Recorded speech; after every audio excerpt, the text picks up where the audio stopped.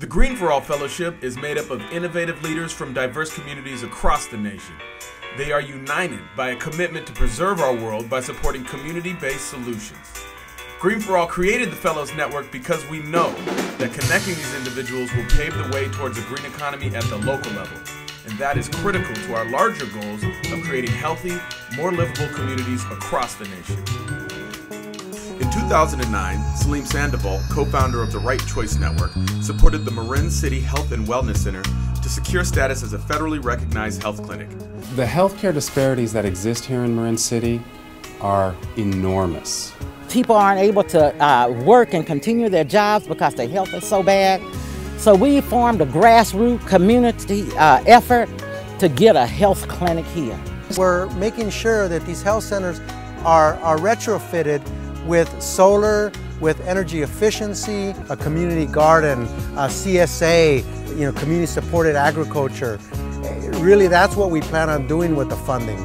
It's more than a health clinic, it's a health and wellness village. In 2011, Selim teamed up with Green for All fellow Eric Mathis to secure a HERSA planning grant to build a community health center in Williamson, West Virginia. There's no better place to do this than Williamson, West Virginia. Over 29% of the population in Mingo County lives below federal poverty. That's 75% greater than the national average. According to county health rankings, Mingo County ranks worst in over half of the 55 health indicators measured and reported compared to all counties in West Virginia. Williamson Health and Wellness is the anchor institution that has all these umbrella-like programs that branch off from it. We have the farmers market, walkable communities, bikeable communities, the Diabetes Coalition, community gardens. All these programs all tie in to with what Williamson Health and Wellness is trying to achieve with its outreach to the community. The Williamson Lunch Walk program is important because it helps. The more you walk and the more exercise you have, the healthier you are. This lunch walk program specifically shows how collaboration between fellows can begin building an inclusive economy to where health and wellness is the primary focus.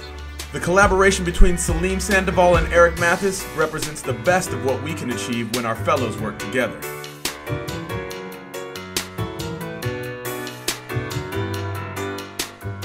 I have one simple ask today with two specific parts. Is basically to start walking and measuring how many miles you're walking.